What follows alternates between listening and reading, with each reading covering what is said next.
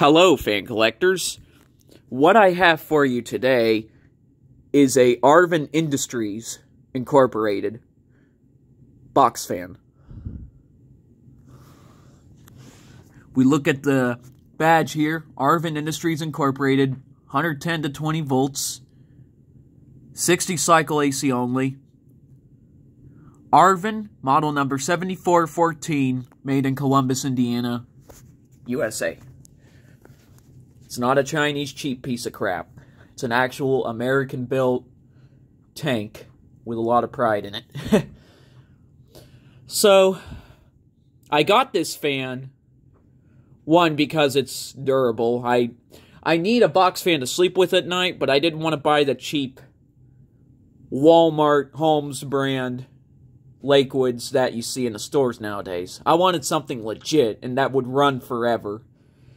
And this box fan was at a flea market that I've been going to since I was a kid.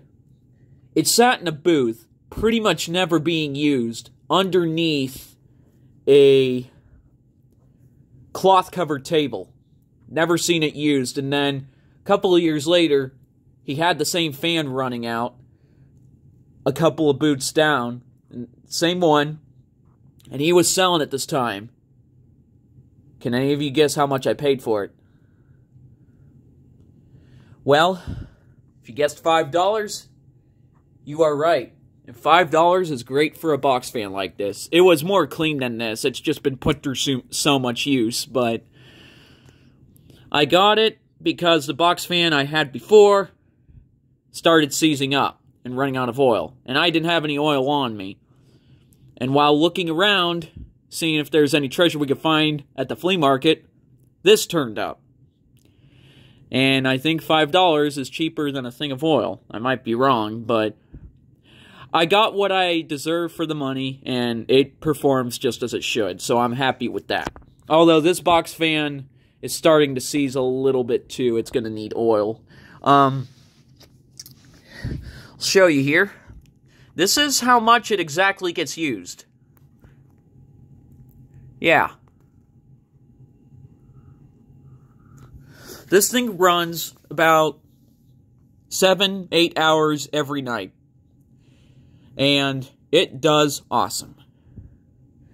It's a little bit rattly when it first starts, but it kind of dissipates. The reason it's rattly is because there's supposed to be rubber surrounds to where the grill goes into. And some of them have been kind of jerry-rigged with tape to work, which was done before I got it. This one just has nothing at all on it, and that's one of the reasons it rattles. But the rubber areas had kind of corroded on the front. When I turn it to the back side, I'll show you that they're all still there. This isn't looking particularly as good either. There's a bit of rust at the bottom, but that was also there when I got it. Here's a sticker that has nothing to do with the fan that my brother just stuck on for no reason. We'll turn it around now. And as you can see, the rubber washers that hold the grill in place, with the exception of a screw being in that one, are all entirely there. I'm not too sure why the front ones went first, but they did. And you can actually see now more of how much this thing gets used. It has one of these universal electric motors made in Owilson, Michigan, USA. People say that these motors are really hard to maintain and keep oiled. But I haven't had any problems with them yet. They seem like small, efficient, economic motors. I mean, this thing is not even the size of my hand. But it does what it's supposed to, and because it needs oil, it's a little bit hesitant when it starts up. I'm going to run it on high to... I would start it on low, but it would take it over 10 minutes to get to full speed, so when I show it running, I'll start with high. And as you can see, the power cord is in... Oh, wait, that's the wrong cord. This is the cord. Gray one right here. And it does... And it looks pretty decent, despite it being as old as it is. Started on high. It's a 2-speed fan, and the knob is located to the side.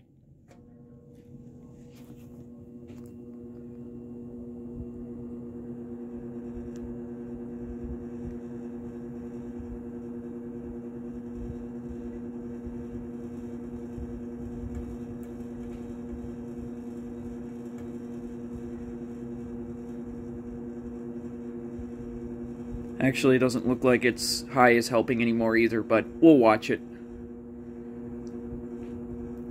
It's going to be a bit quicker now.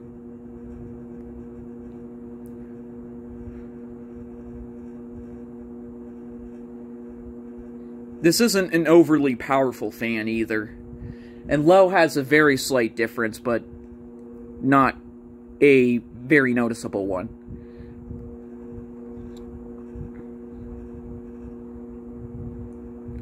You can hear the rattling probably a bit coming from the grill supports because there's just none here on the front. The back grill is completely silent. It's picking up speed now. This reminds me, as a kid, because I actually have been into fans since I was a kid. And I saw a video of a GE box fan. I forget who the publisher was. But he had the same issue when he started his on high, except he wondered why, because his was perfectly oiled. This fan needs a bit of oiling. That explains it a little bit on this one. But he's like, why is it so slow starting? And, I'm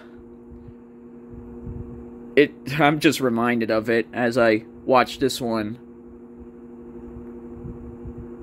ramp up speed. Alright.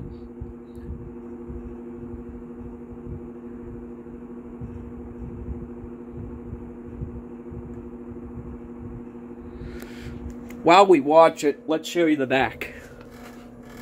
Yeah, there goes the... Yeah.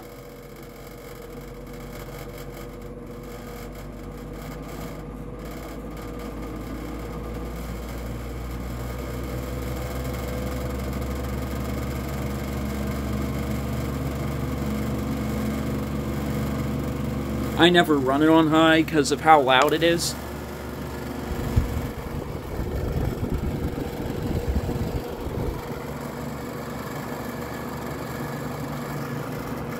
See if I show you.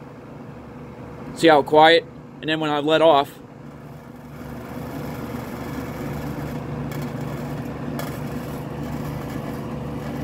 I don't know.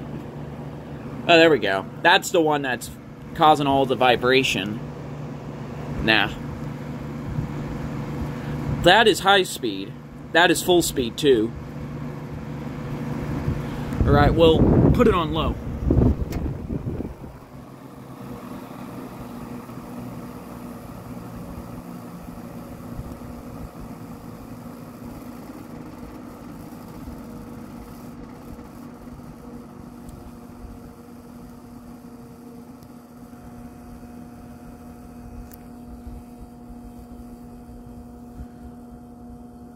Actually, never mind. I made a mistake. The speeds are quite different.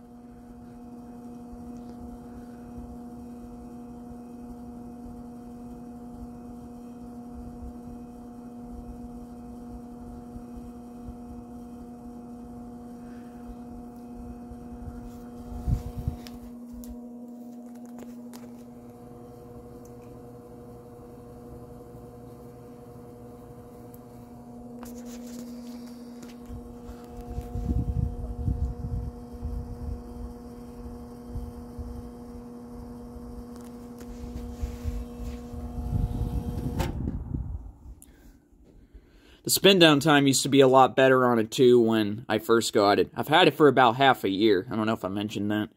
So the spin down time is sometimes good, and then it's sometimes really stiff. Looks like it actually did pretty decent there. But when you start it up, I'm going to start it on low again. Once the motor warms up, it usually has no problem.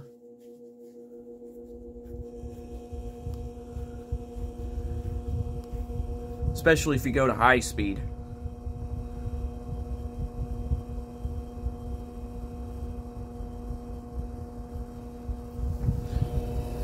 It needs to sit longer than a day, though, to go through a full startup, like lasting minutes. It's a really good fan. It really is. Again, it probably could use a cleaning and some other stuff. I mean, it gets used every day.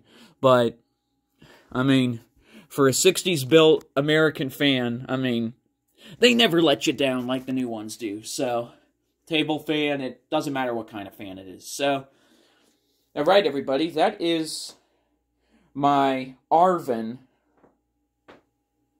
7414 box fan. Stay tuned for more.